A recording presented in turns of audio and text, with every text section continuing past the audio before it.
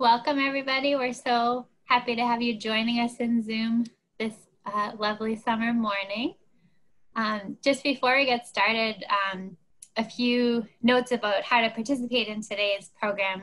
We're using the webinar format, which some of you may have encountered before, but this will mean that your videos and microphones are turned off during the presentation. But you are very welcome to enter your questions in the Q&A box throughout the program, which you should be able to find at the bottom of your screen. And we will leave the last 10 to 15 minutes for questions. So you can put them in the box throughout, but we will get to them after we hear from Michael and Rachel. We're planning for about a half-hour presentation this morning. So we should wrap up just around 11:30. And we're super excited to have so many of you joining us. It looks like we have about 265 and counting folks joining us in Zoom. So what a wonderful thing to be able to be together today. So today's program is the second installment in a series we're calling Painting Edo at the Arnold Arboretum. And it is a collaboration between the Arnold Arboretum of Harvard University and the Harvard Art Museums, inspired by our recent exhibition, Painting Edo, which features really remarkable works of art and incredible botanical scenes. And we've had the opportunity to work together with the Arboretum to apply some of the close looking that's possible at the works of art to the collections at the Arboretum and really marvel at the accuracy with which these artists are rendering the natural world and these botanical subjects. So without further ado, I'm going to turn it over to Pam to introduce our speakers for today. Okay, thank you, Molly. If you don't know Molly Ryan, she is the program manager for the Harvard Art Museums, and I am the manager of adult education for the Arnold Arboretum. And very quickly, the Arnold Arboretum of Harvard University is a 281-acre public park and research collection of woody trees, shrubs, and vines located in Boston, Massachusetts.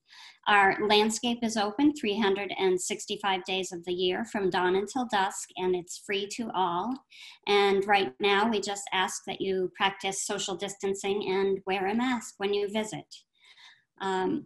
Our speakers today are Rachel Saunders and Michael Dosmann. Rachel Saunders is the Abby Aldrich Rockefeller Curator of Asian Art at the Harvard Art Museums, where she's responsible for the Japanese collections. Rachel is a specialist in medieval narrative and sacred painting, and she's recently curated the exhibition Painting Edo, Japanese Art from the Feinberg Collection. This is the exhibit that we are working from today for this program. Michael Dosmann is the keeper of the living collections with the Arnold Arboretum of Harvard University. As keeper of the living collections, Michael advocates for and curates one of the finest collections of temperate woody plants on Earth, comprising some 16 to 17,000 accessioned plants. That number keeps increasing, so we'll say 17,000 for now. And I think that's all I need to say for this. Please remember to put your questions in the Q&A, and let's begin with Rachel Saunders. Thank you, Pam, and thank you everybody for joining us this morning. It's wonderful to be together in the Zoomverse this morning. We are, as Molly and Pam have said, working from the exhibition Painting Edo, which is the special exhibition that is at the Harvard Art Museums. It's opened on February 14th, 2020. Here's a shot from that opening evening when we were all together in a different way. We had to close about a month later due to the pandemic. So the exhibition is currently dark, but you can access it digitally. It's got a few digital avatars now. You can get to it from our museum's web page. You can experience a digital online exhibition through Google here. And we've been doing a number of video and other types of programming, which you can find on our Vimeo page, including the video of our last collaboration with the Arnold Arboretum, which was on magnolias. And I think perhaps in the chat box, there'll be appearing the web link for you to explore if you would like. The magnolia session, like this one, was recorded, so it is now available as a video, as we hope this one will be too. So painting Edo, I'm not going to spend too long on this because today we're going to talk about plants and we're going to talk about seeing and looking. But if we were in the galleries together, this would be what you would see as you enter the exhibition. It's an exhibition that features more than 120 works of art from the collection of Robert and Betsy Feinberg, who've been collecting Japanese art for almost half a century now. And they have, in an incredible act of generosity, promised their collection of more than 300 paintings to the Harvard Art Museums. And this exhibition marks that promise, showing that it's the largest exhibition we've ever organized in the history of the museums. And it does tell a story of early modern Japanese painting, so painting from the Edo period, which is 1615 to 1868. And we did that in sort of 10 slightly revisionist chapters here. So you can get that story from the exhibition.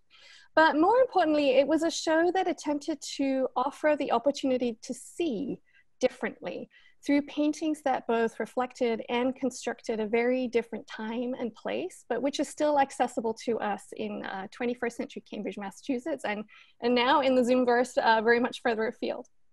But today's talk is really about hydrangeas, or ajisai in Japanese, and it's about how encountering this plant from two different modes of seeing, from the eyes of an art historian, that would be me, and the eyes of a botanist, that would be Michael, and how looking together from two different angles can really change the way that you can see, and help you even see things you didn't know you were looking for. This has been my takeaway from it together. So Michael, do you want to just start, talk about how this all got going? Right, well, thank you, Rachel. Probably about 6 or 7 months ago, Rachel and Molly and a few of their colleagues came over to the Arboretum and visited with Pam and Professor Ned Friedman, our director, and a few other staff. And we started to talk about the forthcoming exhibit and thinking about some ways that we could collaborate. And one of those was a joint lecture, a member between our membership and supporters for both the Harvard Art Museums and the Arnold Arboretum, a lecture held at the end of February after the show opened at the art museums and in the galleries. Prior to that, after it opened, I perused the collection a little bit on my own, stealthily, and then about an hour and a half later, met up with Rachel. And I was ecstatic, bouncing up and down with things that I had seen. I'd gone through the catalog online and in print before, but as we know with these beautiful art pieces and any objects, seeing the object in real time is really something that a digital or a paper replica doesn't take the place of. And one of the things that I think as soon as Rachel came out into the atrium area, and I basically grabbed her by the arm and I said, I have to go over here and show you these things. And we came right over here to these screens, and I was gobsmacked in just the level of botanical detail that I didn't expect to see, and looking at these screens, which are quite large. Rachel, how large? What's the rough dimensions of these again? So each screen is about 3.5 meters in width. So it's almost 7 meters. They're very large, and about 165 centimeters high. So about 5'5" high. Right. And so the scale is amazing. You can just like walk right into the screens, and we were going through these two screens together, and I was like, wow, this is. I could recognize all of these different species. You could use these screens to teach a class on plant families of the world, or learn certain genera, both from a botanical and then also a horticultural perspective. And so this is kind of where I think we're going to take a little deeper dive now. What's the kind of the history of these? What period did these date from again, Rachel? So we believe these are late 17th century screens. And shall I move on to the next slide? Some information printed there. Yeah. So here we have the tombstone, as we call it in the museum world.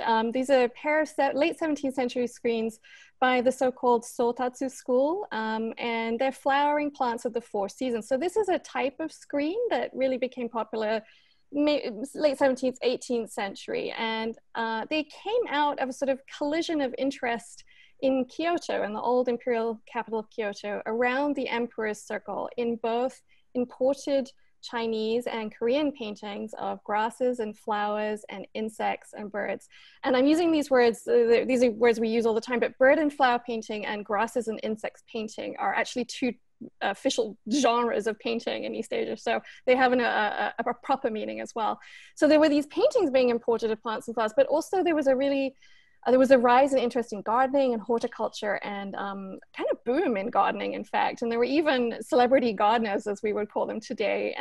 And we have the diary of one of these 17th century celebrity gardeners that still survives, in which he talks about how he collected plants, he swapped plants, he grew plants, he grafted plants, gifted plants, he received plants. And many of these plants are the plants that we find in this type of screen painting right here. And so if we start at the far right-hand side of the right-hand screen, we're actually in spring. And in the Zoomverse, I've covered spring with Michael's face. Here we go. Here's spring. So we start in spring, and there's kind of a notional pathway through these plants here. You can see, I hope you can see my arrow is sort of moving through the pathway. Going through the seasons, spring to summer, and then jumping summer to fall, and fall into kind of winter. Yeah, there's a little tiny bit of winter right at the end of the end of the left-hand screen here. So we're moving right to left as you would in East Asia. And I'm not really the person to be doing the plant identification here, but this one I know. So we start off spring with carrier roses, and we move into peonies. Right. And then we get into the sort of summer area here. And there's a lot of water plants crop up in summer, right out of the bottom of the screen, as if they're rising out of a pond that you can't quite see.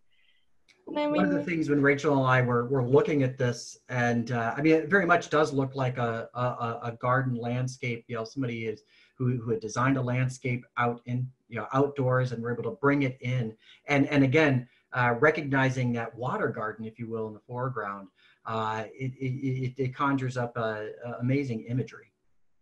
Certainly does, yeah. And especially when we come back to this part, but we'll move on, we'll go into the full screen here. So we got bush clover here, which is, those of you who are familiar with Japanese poetry, this is, you know, it's an iconic plant in autumn poetry. And we move on through here, I think this is fuyo, or some kind of autumn hibiscus maybe. And then this wonderful stand of chrysanthemums for autumn. It sort of balances out the peonies in the right-hand screen for spring.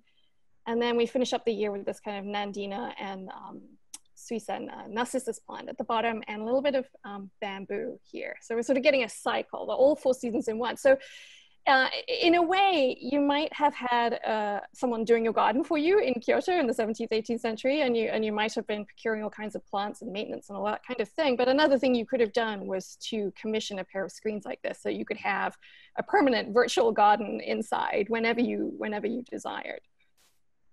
So let's go to the right-hand screen. I think we have a blow up of it, and there you can certainly see, as Rachel was describing, that moving from spring to summer, right to left, from the Caria japonica, the peonies, and then towards the, you know, there's a clematis climbing up into some bamboo, and in that area, if you go to the next screen, Rachel, or the next slide, you know, one of the things just jumping out, and I mentioned earlier about you know, some of the botanical detail, you'll notice that these are some pinks, some species of dianthus, probably Dianthus japonica, so relative to the carnation, and it's in the Caryophyllaceae, or a family. And one of the just quick botanical traits, not just that they have pinked petals that look like, not pink the color, but pinking with shears, notched petals, but even where the leaves tie in together, the nodes are a little swollen. And I think in the Zoomaverse, I think Rachel could even point that out as a, she's driving today, but you can see where there's slightly swollen nodes where those 2 leaves tie together. And again, these are just wonderful family traits or characteristics that describe that plant family, Caryophyllaceae. And so these are just some of the great details. But we're not here to talk about Caryophyllaceae or Dianthus. We're here to talk about hydrangeas. So I think let's go to the next screen. I think so on that far left-hand side, kind of at the edge of summer, in that 5th or 6th month, we have some hydrangeas that I looked at, and this is the height of hydrangea season, I think, definitely here in New England, and you can see the bluish green leaves, and both the upper and the lower sides of the leaves are kind of different hues, and then you can also see those inflorescences or clusters of flowers, and a little bit about hydrangea. I think if, we'll go back to this image a little later, but if you go to the next slide, Rachel, you know, Oh, sorry. Go back. No, forgot you want to mention a little bit about hydrangeas in Japanese culture. Sure. Just very quickly, just to interject very quickly. I guess when I was looking at this this image here, I mean, I recognized it as a hydrangea, but for me, sort of coming at it from a art historical point of view or Japanese cultural point of view, I was thinking about hydrangeas really being associated with the fifth month of the lunar year, that is, so about June, July in our money, and that it's really kind of a minor player in both painting and poetry until the Edo period, until the early modern era, when it starts to make a reappearance, perhaps, because it becomes a poetic season word in the new fashionable type of poetry, which is haiku poetry. So it becomes an official season word for the fifth month, and people use it for fifth month poems. But just looking a little bit further back, in fact, it does have quite a long history in Japanese poetry. It appears in the Manyoshu, the 8th century first anthology. So long history of people appreciating it at a certain level. And when it appears in the early text, it's written with these characters here, which sort of ateji. They don't actually connect necessarily with the meaning. They're used for their sound. So we have 4 characters there, ajisai. But these days it's written with these characters here. And I discovered that it may be a sort of contraction of aji from the verb atsu, to gather, with sai, which is a contraction from shin-ai, or true blue, which I thought was really interesting because it's celebrating the blue, whereas where I grew up, hydrangeas were always pink. We just couldn't have a blue hydrangea. So, but anyway, Michael is going to give us a little more about real hydrangeas. I mean, hydrangeas are, thank you, Rachel. Hydrangeas are one of the genera that are very popular in gardens. You know, the genus comprises roughly about 75 different species in the Americas and Western Hemisphere, and then Asia, East Asia in particular. And the greatest amount of diversity there is in East Asia, particularly Japan and China. And, you know, oftentimes we have these garden nest plants where there's a climbing hydrangea, like we can see Hydrangea anomala, petiolaris in full white splendor atop a wall. And then you can also see even like one of our North American native species, the smooth hydrangea, Hydrangea arborescens, and there are many cultivated varieties or cultivars of that in our gardens, including one that is called Annabelle. But if you go to the next slide, Rachel, when I looked at the screen and we saw that image, and here we have an inset, you could see the blue-green leaves, and that, I said instantly, it's like, wow, this is Hydrangea macrophylla, big leaf hydrangea. And looking at that, and then the photograph is of a Hydrangea macrophylla, big leaf hydrangea, one of our accessions at the Arnold Arboretum, growing in the Levin Shrub and Vine Garden. And you can see the striking resemblance. What's interesting, and I'll go over a little bit of what we're looking at, but is that the plant in question that we're actually looking at, the living plant, was actually collected in the wild in Chiba Prefecture and given by some collectors from Chiba University. They collected seed and supplied it to the Arboretum in 2007. And so what you're seeing is what a Hydrangea macrophylla growing in the wilds of Japan would have looked like. And a little bit about the morphology of hydrangeas is you will have these clusters of flowers and inflorescence, typically with a perimeter of large showy flowers that comprise very showy sepals. So they're petaloid sepals. Sepal is just a part of the flower. And Rachel, if you could use the pointer, and just so people can see that, you can see that ray basically. And this we call a lace cap. Is often a term that will be used. So you have the perimeter of the often but not exclusively sterile flowers with these large showy petaloid sepals that attract pollinators. And then in the middle, you'll see a number of smaller flowers that are the fertile flowers. These are the ones that are going to get pollinated, and post-fertilization will supply the seeds that'll set the next generation on its way. And you can see the striking resemblance. So here we have in the screen, you'll see what looks to me is a relatively direct from nature Hydrangea macrophylla. And so that was a wonderful thing to say. So wow, the great detail.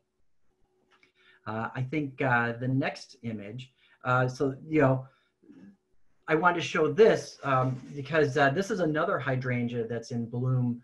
It's kind of, it's a little, doesn't look this good right now after all of Boston's heat. This is about 3 weeks ago at the Arnold Arboretum. This is actually a cultivar, a cultivated variety called Tokyo Delight. And this was one that was, you can see those beautiful, a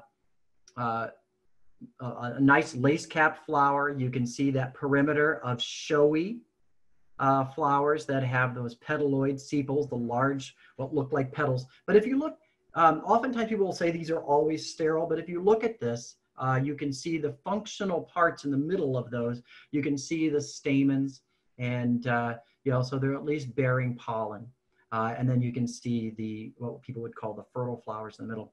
What I love about this cultivar is that it actually arose at the University of Tokyo Botanic Garden. One of our past taxonomists, Shuiying Hu, had spent part of 1968, 1969 back in Hong Kong, and then a little bit of doing research, and then also a little bit of time in Korea and in Japan. And she was doing some work in that garden and visiting with colleagues at the University of Tokyo. And she was blown away by a particular plant that she had seen, and she quoted, she said she had never seen, she goes, and when she wrote about this, she says, "I have not seen such a beautiful hydrangea anywhere." And she'd seen hydrangeas all over the place, in Japan, but also in China, where she was born. And so she had never seen one that was that spectacular. And so they gave her permission to collect cuttings.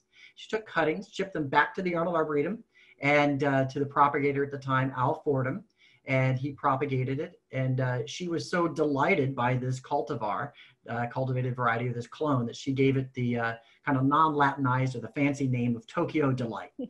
So if you want to step through a couple more images, Rachel, we have just, it's a beautiful cascade of inflorescences, and stepping back one more, you can see in dappled shade underneath our Acer collection, our maple collection, you can see this beautiful array of lace caps. What was even more interesting, if you go one more slide, last May I was in Japan on an expedition, and at the conclusion I was found myself in Tokyo, and finally got a chance to visit the University of Tokyo Botanic Garden and saw some Hydrangea macrophylla in cultivation, slightly different than Tokyo Delight, but certainly inspired.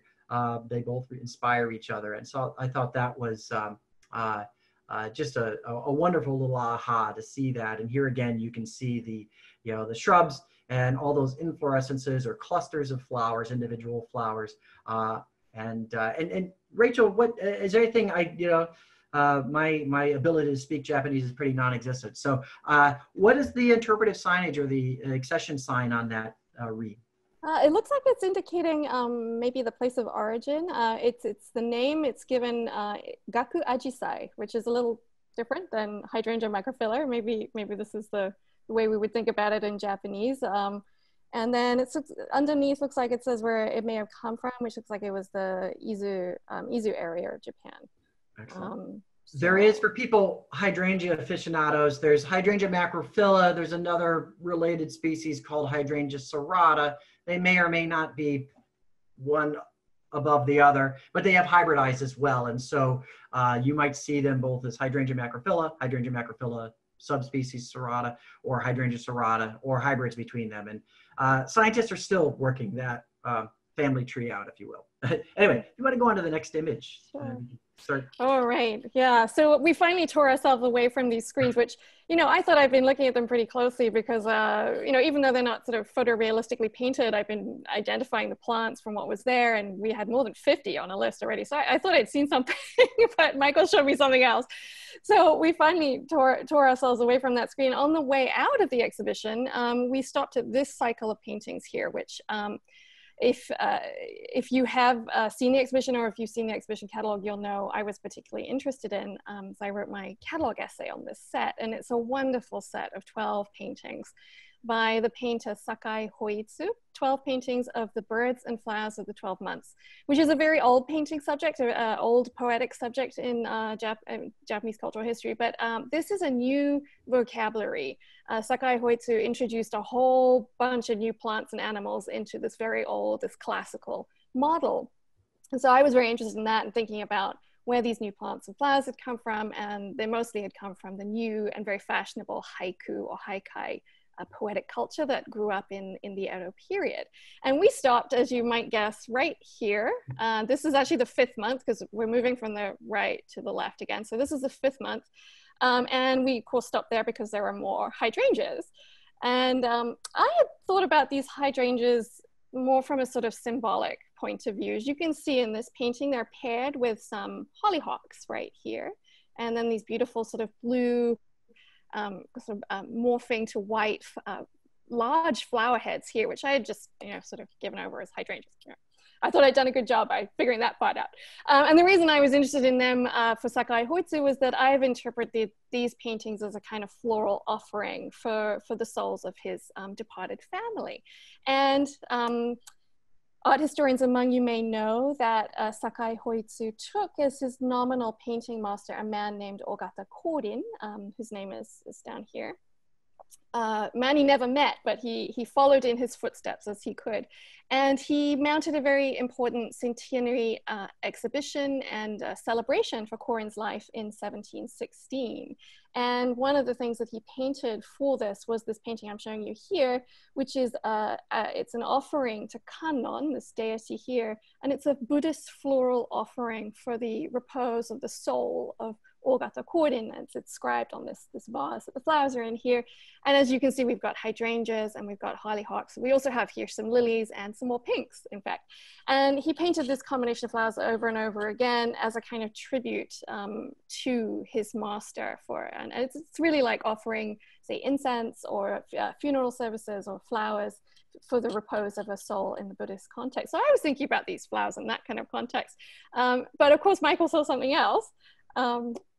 Yeah, what I saw that, so, there's about 150-year difference roughly, is that correct, Rachel, between the screens that we had seen before and then these scrolls. And when I noticed this, with the 5th month depiction with the hollyhocks, and then what we would call, instead of the lace caps, which I was showing you before, now we have a classic mop head, just a kind of a colloquial term for these hortensias, another common name for hydrangea.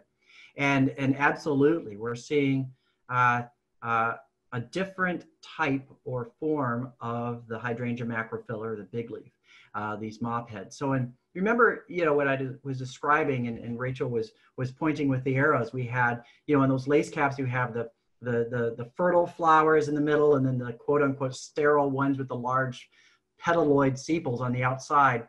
Well, through selection by able gardeners who witness things that they like to see, there wasn't any plant breeding per se, but people would select things that were showy and interesting. And over time, you can have directed selection where all of a sudden we have hydrangeas that become fewer and fewer lace caps and more of the mop heads. And so what you're seeing is a greater number of those quote unquote sterile but very showy large sepals and on the inflorescence or the flower cluster. And so in that image on the right, you can see a classic mop head with predominantly just this, what we would call the sterile flowers, with maybe a few, and you can see kind of those dark dots, the kind of the bluish purple dots in the middle, that might be the artist's depiction of some of the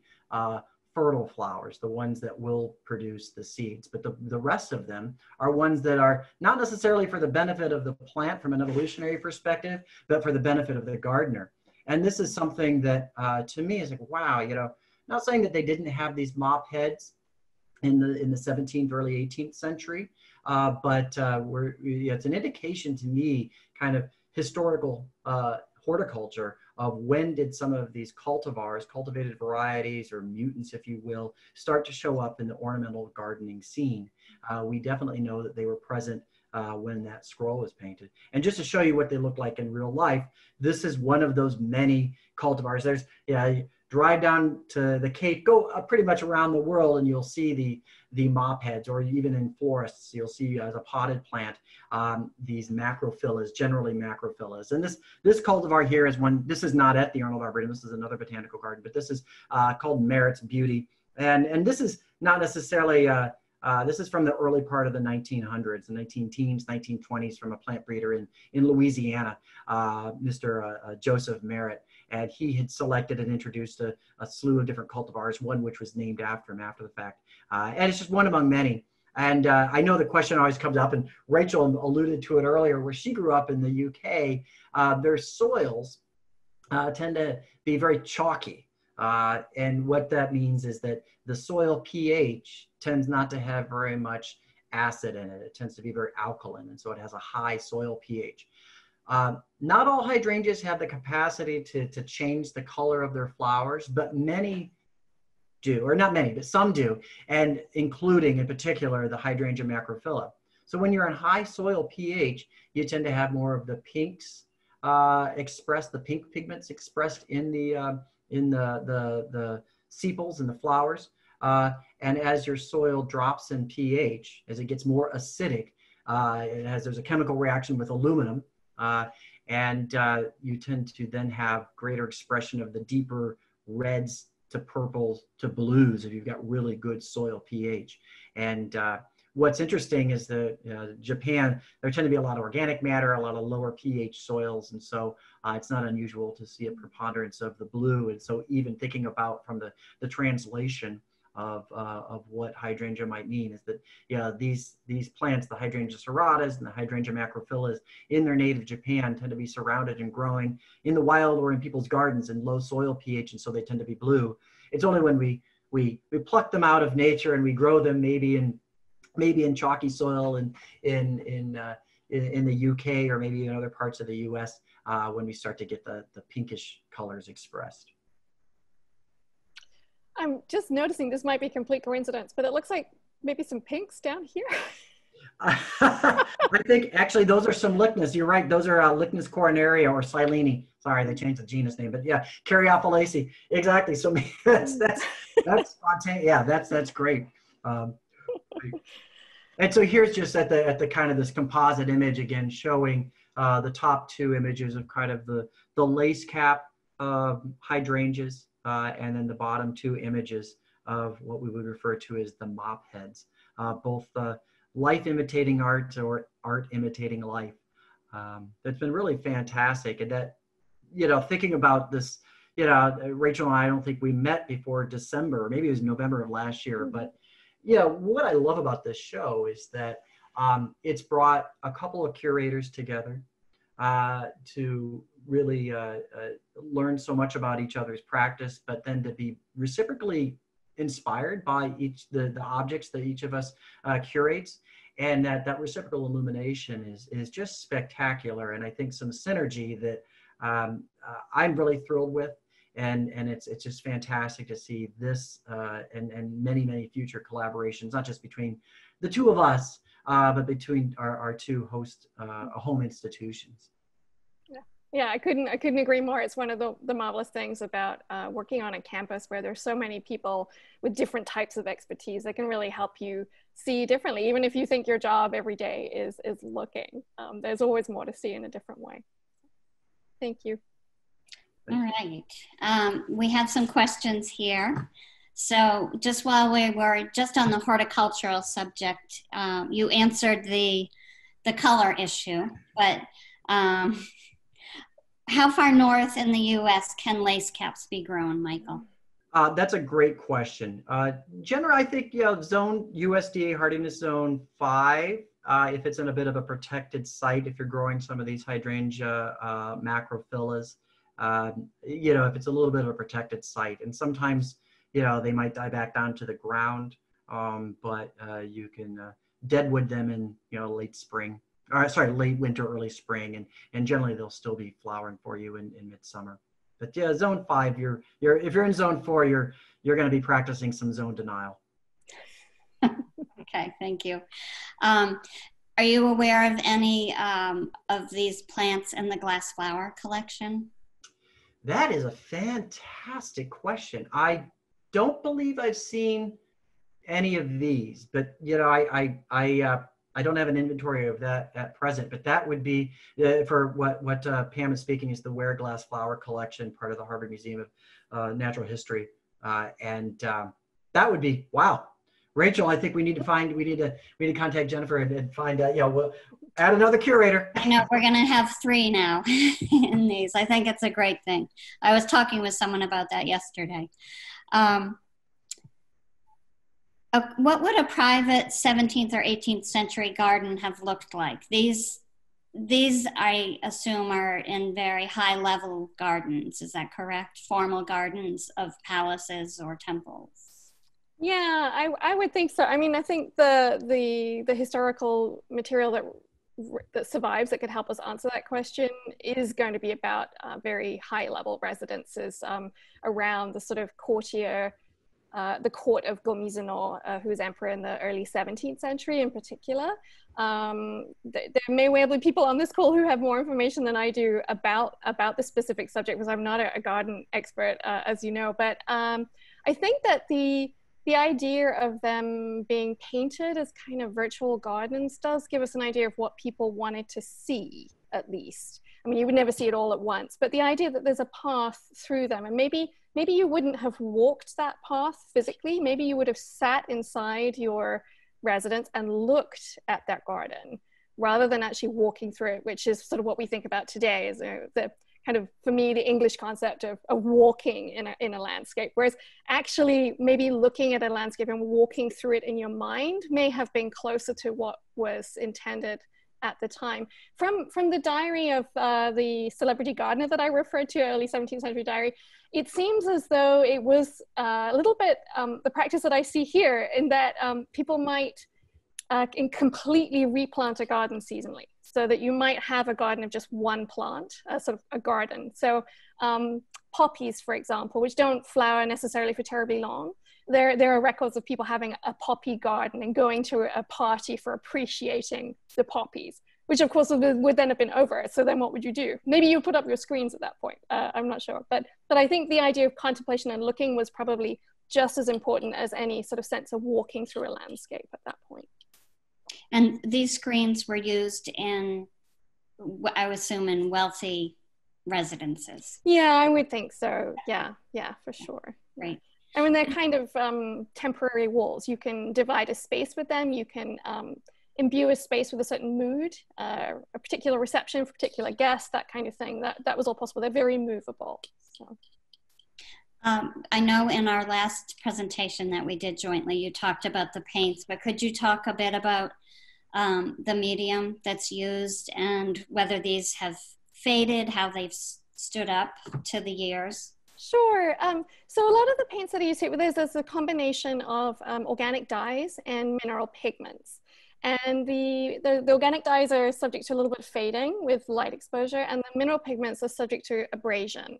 So particularly say the white pigments, they have quite large particles. They're often made from shell white. So these are quite large ground particles. And with rubbing over the years, they can be abraded away. And in some cases, I think probably in this image of the hydrangeas here, you can see there has been some loss of that kind of pigment, which is very, very typical. They're on a ground of paper, which is unusual in that it is basically untreated, pretty much untreated. Often these screens were on a gold foil ground, which makes them incredibly sort of luminous and also quite artificial in a way. So they were not only walls, they served as interior illumination too. You know, daylight would hit this gold and it becomes this luminous area. These screens are really, they're much more subdued and they're very intimate for that. The background is this sort of grayish paper color, and there's nothing lost there. This is how they were intended to be. And they're also unusual because they include, in the summer screen, there are a couple of butterflies, and then in the autumn screen, we actually have a couple of moths. So they're quite unusual among a group of screens that are known. There's a very well-known pair in New York at the Asia Society. There's a wonderful pair at Tokyo National Museum and another great pair at the Nezu Museum. And this pair of screens sort of fits into the early part of the history of the development of those screens. can you share, are you willing to share the name of the celebrity gardener? His name is, I haven't got it on a slide. It's Nishino Toen Tokiyoshi. Okay. You're welcome to email me if you'd like me to send you written down. Or maybe I can type it in the chat if I can find it. Okay, great. Pam, I hate to be the bearer of bad news, but we have gone over time. So I think we have maybe time for one last question. Okay, I think this is most important. How long will this exhibit be up, and is there any hope of anybody seeing it live? There certainly is, yes. So we are dark right now, and we're not quite sure yet exactly when the museums are going to be reopening. We're waiting for guidance from Harvard Central, but we will be reopening with this exhibition. That much we do know. So when we reopen, we'll really look forward to welcoming you to see the paintings in person. All right. Well, thank you, Michael, and thank you, Rachel. Thank you, Molly, for driving the program. And we do not have another of these planned, but there are thoughts swarming around in our heads, and we hope to bring you another one of these wonderful collaborations. So thank you all for joining us, and we hope to see you very soon. Bye-bye.